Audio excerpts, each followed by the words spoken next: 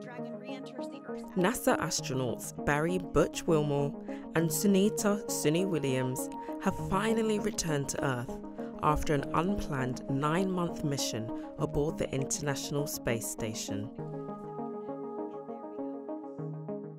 Their SpaceX Crew Dragon capsule splashed down off the coast of Florida on the 18th of March, finally bringing their journey to an end. Drawing a line to the stars. The pair originally launched in June 2024 aboard Boeing's Starliner for what was meant to be a 10-day test flight.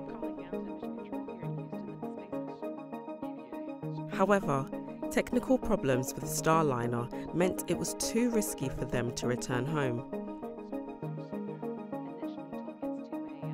The capsule returned to Earth empty in September, leaving the astronauts stranded until NASA arranged another way back.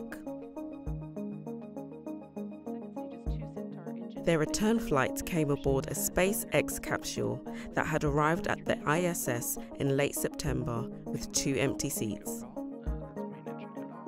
However, this meant the mission now had a planned 6-month stay, extending Wilmore and Williams' time in orbit.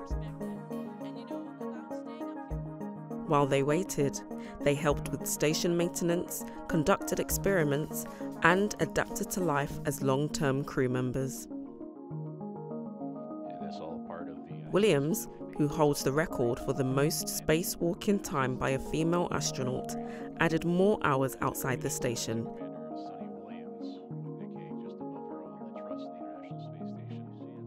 After months of delays, they finally returned on SpaceX's Dragon Freedom.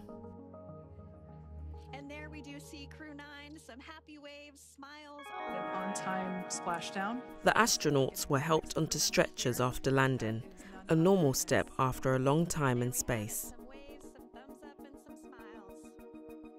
According to experts, long-term missions in space have a significant impact on the body, with astronauts losing bone density and suffering muscle loss.